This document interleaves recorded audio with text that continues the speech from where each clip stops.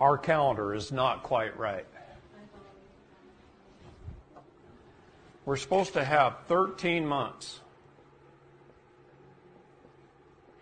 of 28 days,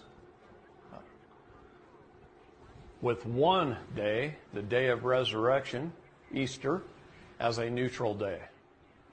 That's our 365 days. We've actually got 13 constellations, not 12. This same calendar is very close to the Mayan calendar, but it's also very close to several ancient Sanskrit calendars. What does sept mean? 7. I thought that was the 9th month. What does oct mean? What does nov mean? What does dec mean? It's supposed to be the 7th, 8th, 9th, and 10th month. Jan is 11. Feb is 12. March is 13. April is our first month. Babies are born in the spring, the 1st of April, Easter.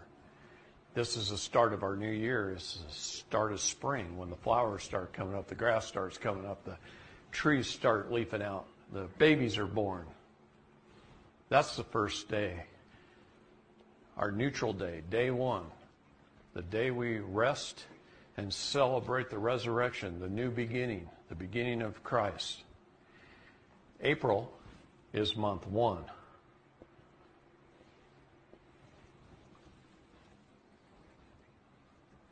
And then we lost a month in there. Where is it? What's it called? We know what it's called. I'm not going to reveal it yet, but we know what it's called. But this is the true calendar. The Gregorian calendar is SMU. Shit made up by man. To keep us out of our natural cycles. We all vibrate at one of 3 frequencies. Did you know that?